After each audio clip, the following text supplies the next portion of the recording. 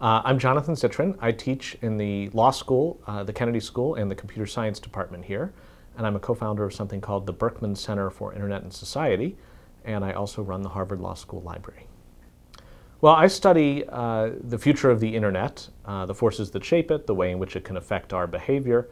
And of course, there's a lot of overlap between that and what's going on in the scholarly and teaching worlds as those things have gone digital too.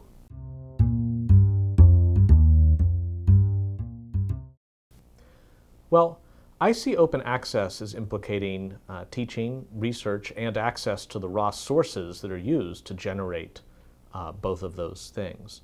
So as a teacher, even for something that's non-technically focused, like first-year torts at the law school, where I ban laptops even, I'm interested in ways in which I can take my syllabus and materials and put those online for any other professor to read, to remix, ultimately making a community of people who teach a class like torts and have them able to drag and drop from different syllabi elements from those various syllabi, and with those elements come the underlying materials too.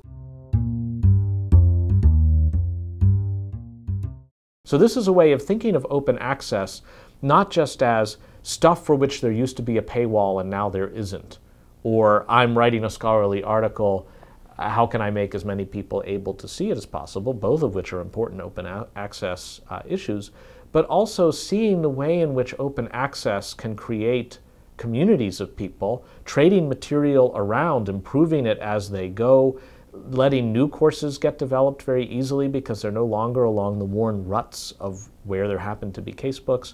Open access makes all of that possible because it's like that Amazon shopping cart. I drag and drop. I don't have to clear the permissions because it's already open.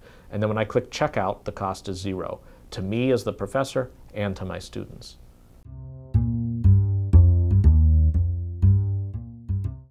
Within law, there is, as in many other fields, a real desire by authors to have their stuff read.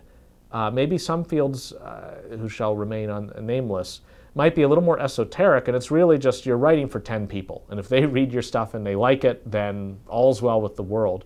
Much of the writing in law is meant to have interfaces with public policy, with issues in the public eye, and I think authors really like the added exposure that they get when they're putting something out for everyone to be able to see.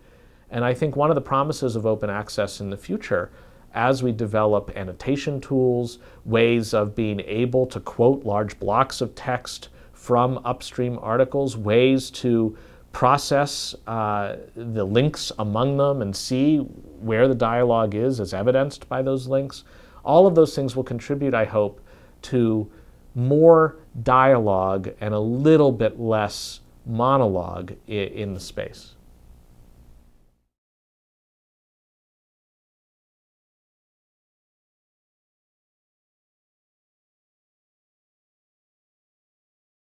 This video was produced by the Office for Scholarly Communication, a program of the Harvard Library.